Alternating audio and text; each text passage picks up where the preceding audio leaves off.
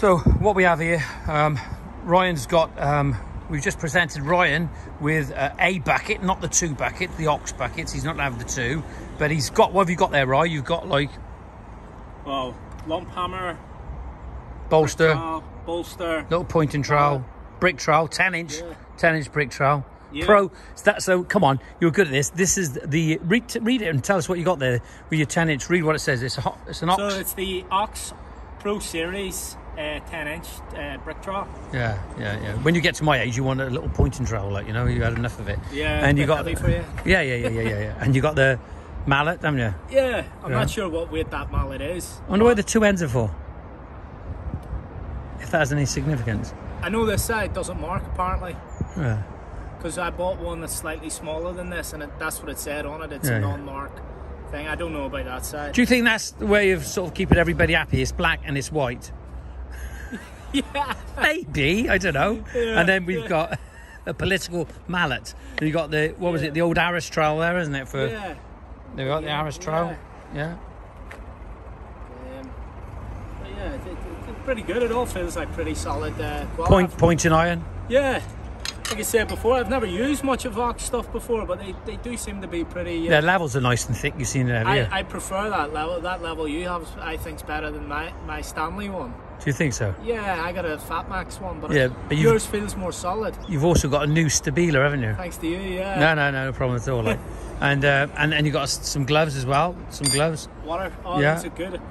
I used to use these style in scaffolding, the waterproof ones. There we go. So let's just see what people have to say about this. This is a vlog snippet. You'll be able to follow the old YouTube channel, greentoplandscapes.co.uk. You'll be able to follow it on there. Greentop Landscape channel on YouTube. But also this will be a snippet in the vlog, won't it? So definitely. Let's get back on with it. Absolutely. Here we are. This is the shape that we put on this Brazilian black slate. Nice shape.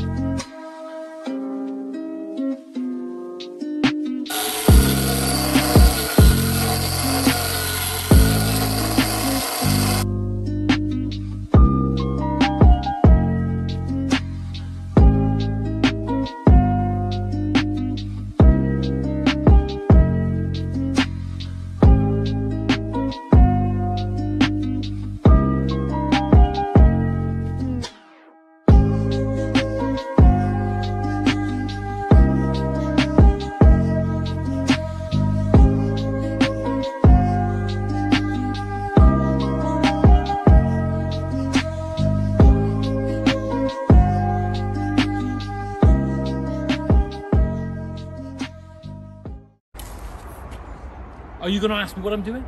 What are you doing? Oh, okay. Well, actually, we're taking out a new mortgage. No, we're not. We're getting there. We've done the wall here. Okay, nearly. This is the finish coat on here, but we got to sponge it up. So I've got it as smooth as I can get it. In the meantime, the important thing is just try and leave it. Don't keep touching it. The wall, I mean. So here we are. We're getting the. This is for the coping stone. If you have a look at the coping stone over here, yeah. Have a look, right? So that's what we've done. The bull nose. There it is on the floor. There's the coping stone there. So the idea is they're going to get the muck on here now.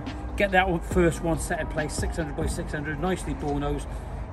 Brazilian black slate, as I've said before. So we're going to get it bedded on here, okay? And really, the joint on here should replicate what we've got here on average going on, like, you know. So as you can see, I'm a bit of a short. I'll get you a step.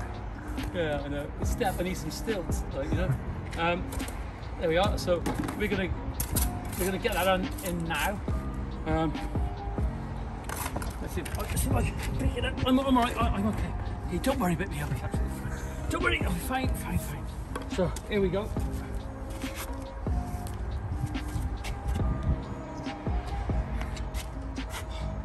Oh, Crap into that. Right, just lift it. What we got on that side there? Look, you can see there. Look, we're gonna have to put a bit of. We'll go along with the bore nose. I haven't quite got it right there. Got it here.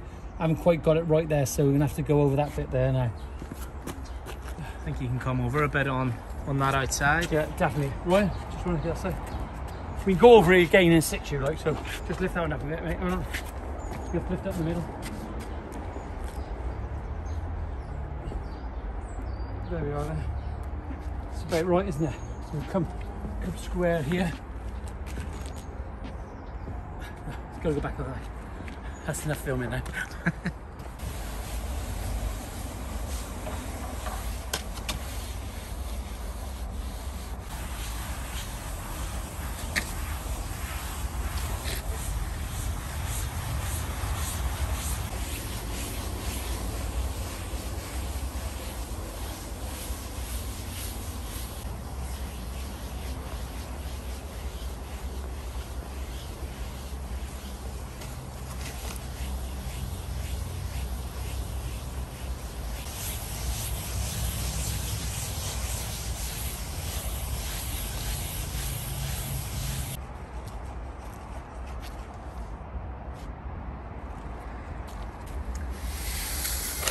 So John, obviously you've rendered this wall, but then if you're like me and never done it before, what's the purpose of sponging it off and then floating it after? Look, you want to try and get it as flat as possible, like, you know, right from the outset, you know, when you put it on. And the secret is to get it on quick, but make sure you trowel it in and you get it into the wall, get into that scratch coat underneath, and make sure you seal that scratch coat. But what you don't want it to dry it too fast. That's the idea of putting an SBR on the back and putting a little bit of SBR in the mix, because it'll have some synergy and it'll pull it together. But so obviously if you can get it as flat as possible, but it's a bit of a strange one because you've got to try and get it as flat as possible. The only way you're going to do that is by using the trowel. So I think you've got to use the trowel really effectively and efficiently, rather than just keep going over it and over it and thinking you're doing it. Like, you know, it's trying to cover a big area and going up, going down, and just leaving it, then moving on to the next bit, and then just trying to catch it at the right time. Like, you know, look, I'm not the best of renderers or plasterers like that.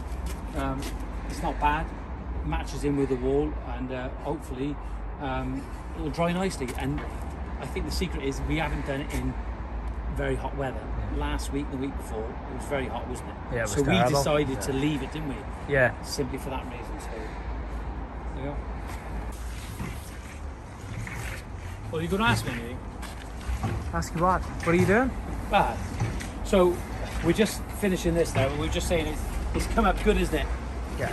The back wasn't so good because it was on a really hot day, and we've done it in the right conditions. But as you can see, there's no lines. It's not up and down. It's not humpy and bumpy. And I'm not a renderer, and I readily admit that. What we hope now is looking nice and smooth. We just hope that it doesn't blow in places, because sometimes that does happen, you know, for whatever reason it does happen. So I think the secret is not to do too much at one go. Like, you know, don't try and work on. You could work on two if you could, but I ain't that good. But that's not bad at all, is it? Like, you know. Nah, it's good. Yeah. And now we can we'll wash this down and clean up all the snods on the side. And a big thank you to Lee, the tape slayer in Chepstow.